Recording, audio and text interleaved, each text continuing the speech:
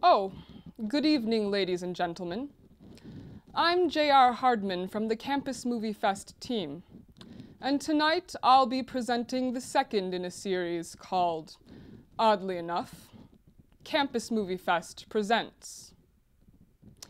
I must warn you that tonight we have a story of utmost suspense and horror.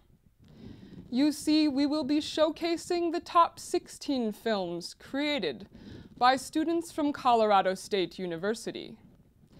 And I'm getting very scared that you will be so impressed by the prowess with which these films were executed that it may cause a mass heart attack among the audience members. And unfortunately, my CPR training has expired.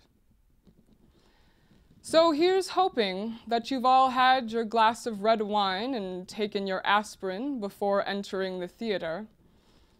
And if not, just don't enjoy the show too much.